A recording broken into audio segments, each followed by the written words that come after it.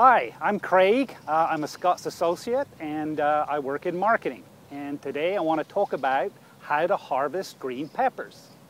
So here's a beautiful bell pepper plant here, and I want to talk about when to harvest your fruit. You know, you could go by what's on the packet, which is usually about 75 to 90 days, but probably a better idea is just to look at the fruit or the vegetable on the plant. Here you can see some which are not really ready yet. They're kind of small, but here's a beautiful vegetable ready to harvest, about 3 to 4 inches big. Here's how you go about harvesting it. You take it and snip it right here with some clippers or a knife, and take it in and wash it and put it into a beautiful salad or cook it. It's a wonderful plant.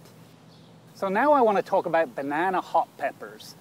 Here you see various vegetables in different stages of development. These are quite small and not ready for harvesting yet. This one here, as you can see, is close to harvesting. But it'll be another week or so before it's ready. It really needs to turn somewhat more yellow than it is right now.